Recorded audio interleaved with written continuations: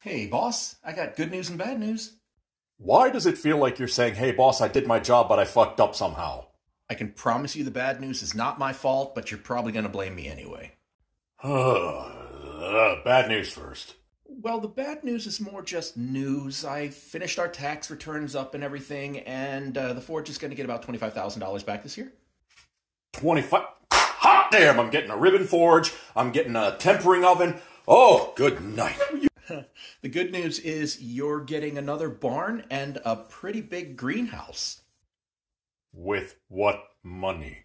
Okay, so your wife might have used our QuickBooks program a couple of weeks ago to do her own taxes, and she might have seen what was coming and made some preemptive orders.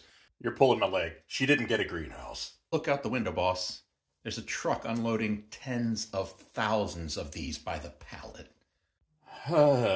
How big is the greenhouse? She got a custom build, so 15 by 40 yards?